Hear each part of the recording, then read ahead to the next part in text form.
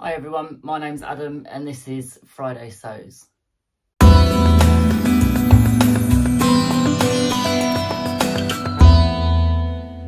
Right, so this week I've been working on a few different things. One of the things that I've been working on is the I Am Jacques coat by I Am Patterns. This was recommended by Hales I Sewing, who I will link below. She did it in a really nice sort of raspberry pink PUL, I believe it was. I had some of the khaki green PUL, which is from Fabrics by Penny on Facebook group.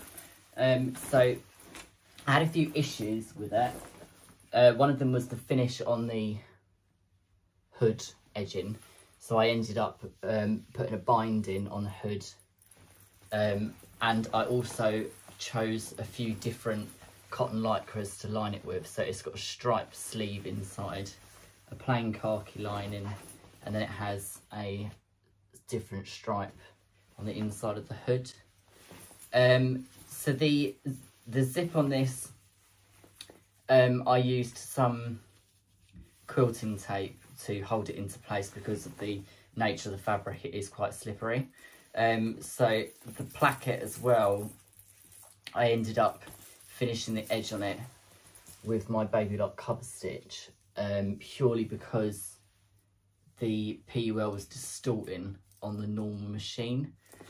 That's my Benina 950 Industry. It just wouldn't, even with the Teflon foot on there, it just kept getting stuck.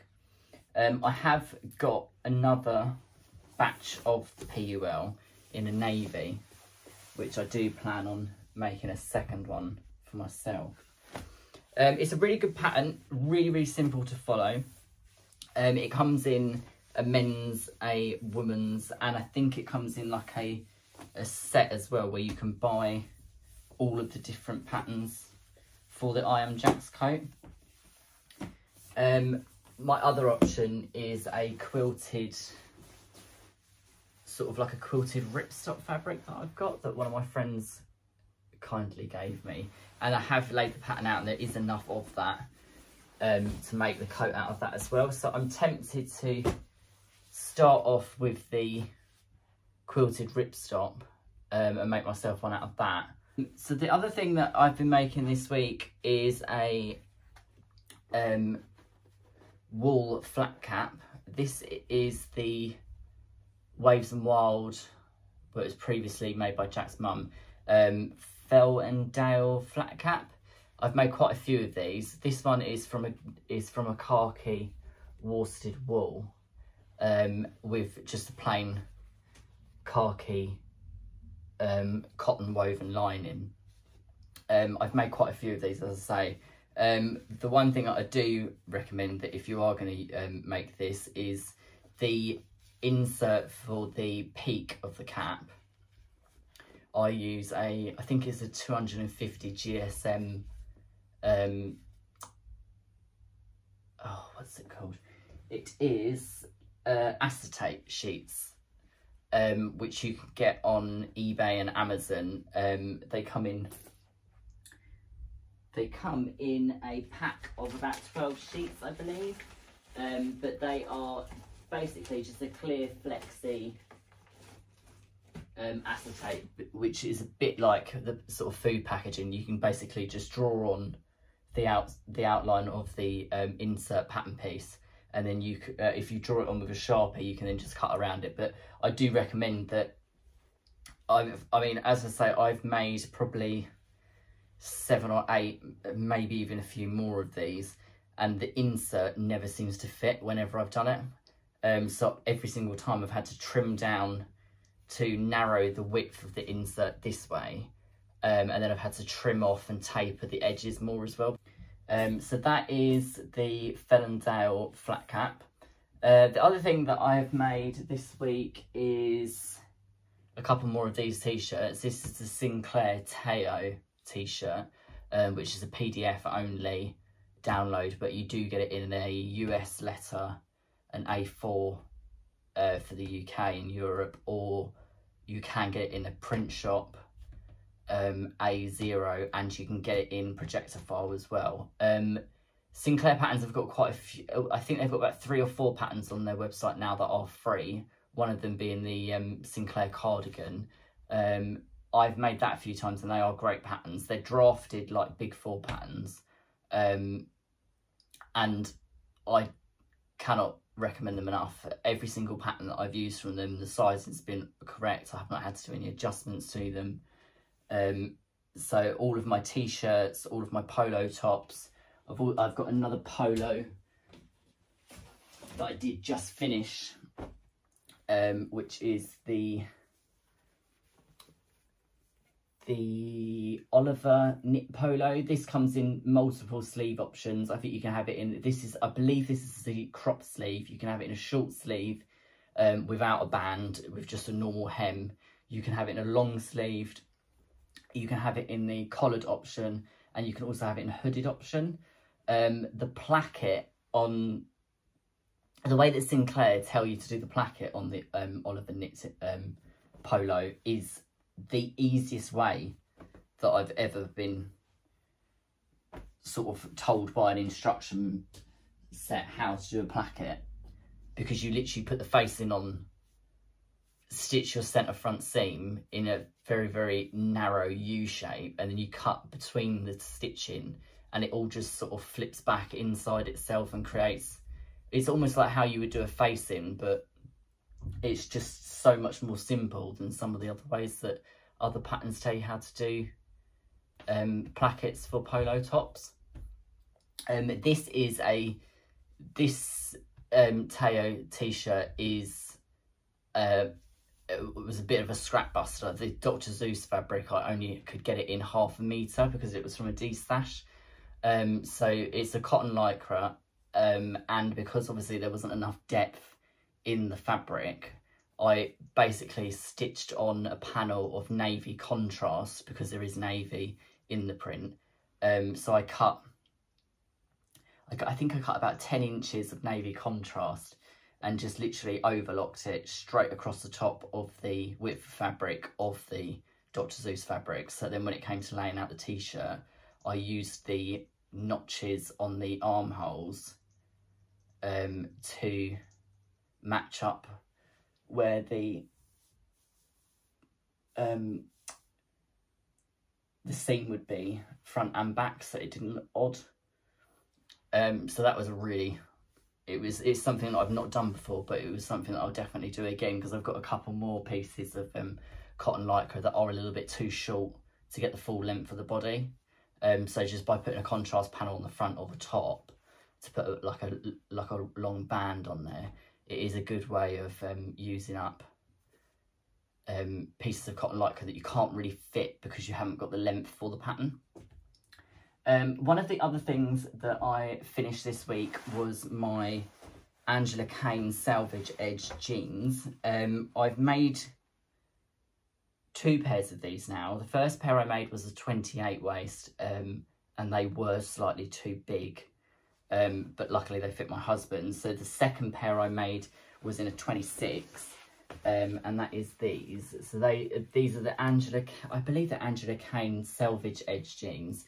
They're designed to use, the reason they're called the Selvage Edge jeans is because they're designed so that when you line up your inside seam, you put one side, you can cut both sides actually on the selvage, so that you can use the edge of the selvage as sort of like decorative inside when you look at the sort of inside seam. Obviously I didn't have enough to do the selvage on both, so I've overlocked all of the other pieces inside to stop them fraying. But you can get some really nice denims that have got a really good sort of decorative selvage inside. So some of them have got like a red binding or a contrast colour binding on the selvage. These are, as I say, these are the second pair that I've made. The fabric, this denim I got, it's a 12 ounce stretch denim, and this is from Fabricland, and I believe it was either £6.99 or £7.99 a metre. I do recommend you pre-wash it a couple of times. The dye that comes out of it is insane, and it also stains the inside of your washing machine. So I would do a darks wash after washing your denim.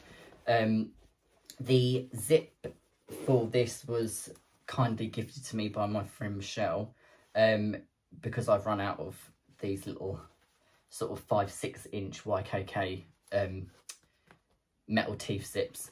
But as I say, these are the second pair that I've made. I have another pair cut out that are in a needle cord fabric in sort of like a sort of brown khaki colour, which will be my next thing that one of my next things that I put together. So the inside of the jeans, you have your pockets, and these I just made with a contrast blue pocket. The pair that I made before had a really, really nice sort of navy and white zigzag poly cotton, which I used, which is really nice because when you look inside the pocket from the outside on the other ones, you can see that there's a contrast there. As I say, all of these seams on the inside are overlocked to stop it from fraying. And I would highly recommend doing that rather than a zigzag, because the zigzag just doesn't seem to hold the seam, well, it doesn't seem to stop the seams from fraying as well, as there is a few bits that you can't really do on the overlocker because of how tight the curvature is in between the seam allowances, like right inside, sort of in here where the crotch meets, you can't overlock the corners. So these I done the belt loops on these are done on my cover stitch, and being lazy I didn't change the thread on the belt loops so that they have got white stitching on the belt loops as opposed to the sort of goldy brown stitching that's on the rest of the jeans, which is a Gutermann denim thread, which again is from Fabrics by Penny Facebook group. So these are the Gutermann denim threads. This is the one in the middle, is the one that I used for the top stitching on those jeans. They are brilliant threads for anything denim related. The pattern is quite straightforward. The instructions aren't that great for some of the things, but there is tutorial videos linked to their YouTube channel, which show you how to do the fly front, installing the zip, and I think there might be one on there as well that shows you how to do the flat felled seam, which is what the inside of these are. So these have all got flat felled seams on the inside seam of the legs. The length on these is pretty good. I believe it's about 32 inch leg, and obviously it depends on how much you turn up to hem them. I've done a double fold on both of them, the same as you would with sort of ready to wear jeans, but I did have to take off about an inch because they were slightly too long, but I'm really happy with them. I've worn them already, and they fit really nicely. They're really comfortable, which is this needle cord here, so I will be making those up. But as I say, this is one of the inserts, one of the sort of seams that I was saying that you can't really get to on the overlocker, because you've got the dip in here, then it flicks back out again, so you can't get that shape into the overlocker. I mean, there may be a way of doing it, but I've not yet found how to. So they will be one of the next things that I make.